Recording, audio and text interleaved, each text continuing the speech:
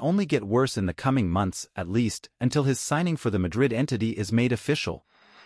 At Real Madrid they are focused on the present but without neglecting the future, something that even goes beyond the Parisian attacker who continues to monopolize covers and headlines.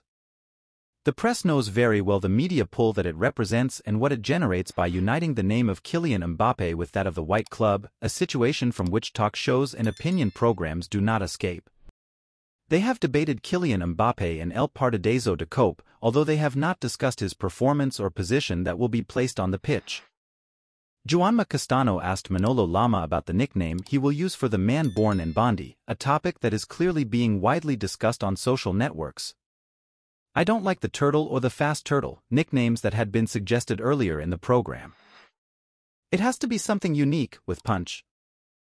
I already have it, but I'm not going to tell you," said the historical narrator. This makes it clear that Lama will not reveal the nickname he will use for Kylian Mbappé until the start of the next season, something that many Real Madrid fans are looking forward to. Manolo Lama has already baptized Cristiano Ronaldo with El Bicho in the past, or Raúl González, he who never does anything, so the debate is for the new Galactico at the Santiago Bernabéu Stadium.